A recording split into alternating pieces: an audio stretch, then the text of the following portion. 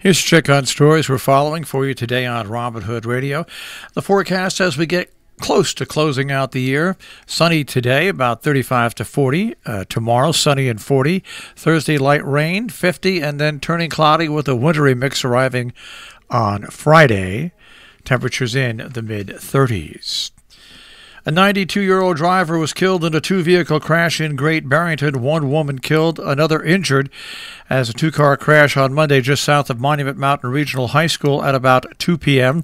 First responders from Great Barrington were sent to Route 7 and Lovers Lane near Monument Mountain Reservation parking lot for a report of a serious crash. A 28-year-old Monterey woman was traveling north on Route 7, colliding with a Subaru whose driver was trying to exit Lovers Lane onto the highway. The driver of the Subaru, a 92-year-old Great Barrington woman, suffered serious injuries and was pronounced dead at the scene. The driver of the Toyota was taken by Southern Berkshire Ambulance to Berkshire Medical Center in Pittsfield. They did not release the names of the victims. A story by Ruth Epstein in today's Republican American. We talked about this yesterday with Ruth on the Republican American Report. The historic Canaan Union Station is now for sale. It's long been a centerpiece of the town. The landmark can be had for $1.2 million. Former First Selectman Doug Humes Jr. is chairman of the Connecticut Railroad Historical Association, the building's current owner. The group made the purchase soon after the evening of 2001 when the station, built in 1872, was heavily damaged by fire. Firefighters managed to save the section fronting the north-south tracks, but the east section and the three-story tower were destroyed in the fire. Over the past 18 years, the association, which is a nonprofit dedicated to promoting railroad history, has received $3 million in federal funds through transportation grants. After many stops and starts, the reconstruction was finally completed in 2018. The building houses Great Falls Brewery, a railroad museum, and available office space that needs to be finished off. The property is being listed by John Harney Jr. of William Pitt Sotheby's International Realty. Another member of Governor Lamont's staff has tested positive for COVID-19. Paul Mounds, Chief of Staff for the Office of the Governor, announced that the staff member was in the office as recently as Wednesday, but had only brief interactions with Lamont from an appropriate social distance while wearing a mask. Lamont will not be self-quarantined, according to Mounds. On Monday, Columbia County Department of Health Director Jack Mabb reported that since Christmas, 115 new positive cases of COVID-19 have been recorded by the Department of Health, 49 new cases since Christmas Day, 35 on Saturday, and 31 on Sunday, noting that the active cases among the county residents is nearing 300, with more than 500 in mandatory quarantine. 13 individuals are hospitalized, 1 in ICU. Mabb said that a group home in Greenport is currently experiencing 5 infected staff and 5 infected residents, while Providence Hall in Hudson has 3 cases. In addition, in the attempt to be proactive, 15 members of a local church assembled to tape its service, but was later learned that one was positive for the virus at the time. There are now 5 members who have tested positive.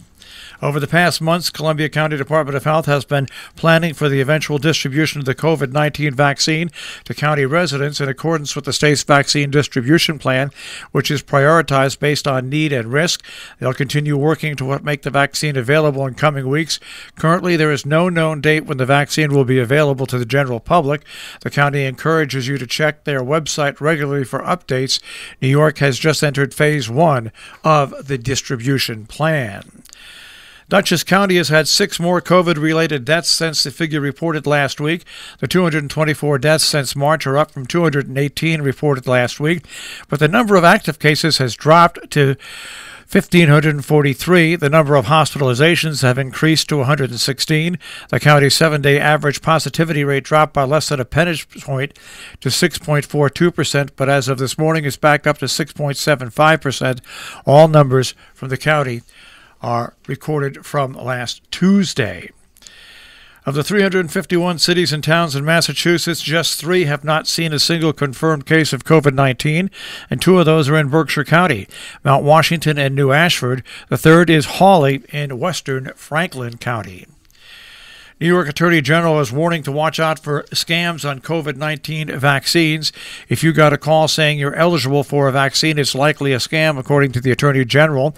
The U.S. has only been recently administering COVID-19 vaccines to healthcare professionals and nursing home residents and employees, and the vaccines won't be available to the general public for at least a month or possibly two. The New York State Legislature yesterday plans to pass a bill that would extend an eviction moratorium until May 1st and strengthen a variety of laws for renters and homeowners due to the COVID-19 pandemic. Leaders said Sunday they will convene a special session to pass the sweeping COVID-19 Emergency Eviction and Foreclosure Prevention Act. In Great Barrington, they have pinpointed 5 entities where marijuana dispensaries' fees could mitigate funds. Now, $185,000 of that money can be spent, and the town is giving it to 4 local organizations and the school district to help prevent or solve any fallout from legal pot. Berkshire Hills Regional School District receives $80,000, Railroad Street Youth Project $50,000, Berkshire South Regional Community Center $20,000, Volunteers in Medicine $20,000, and Construct Inc. $10,000. Special Board of Selectmen's meeting is happening this morning at 8 o'clock in Falls Village on extension of tax relief. The Dover Town Board will have their organizational meeting coming up tomorrow at Town Hall. Immediately following that, the Town Board will have their regular meeting. Salisbury Winter Sports Association has their junior ski jump camp on January 1st and 2nd from 9 to 3 at Satre Hill in Salisbury for boys and girls aged 7 and up. Pre-registration or more information from Ken Barker at 860-806-0471. And due to the pandemic and to protect musicians and staff, Berkshire Bach Society had to cancel their Bach and Telemann performance, which was to be pre-recorded live on the Mahawi stage and streamed to you on New Year's Eve. In place of that recital, they will virtually broadcast a free broadcast of the January 1st performance at the Troy Savings Bank Music Hall at berkshirebach.org/events. Our business brief is underwritten by Morgans at the Interlaken, interlakenin.com. Also, you'll find them on Facebook, and by Salisbury Bank, salisburybank.com. The Dow Jones Industrial Average will start off today at 30,403.97, the NASDAQ at 12,899.42, and the S&P 500 at 3735.36. We'll take a look at the tri-state forecast. That'll come your way in just a few moments.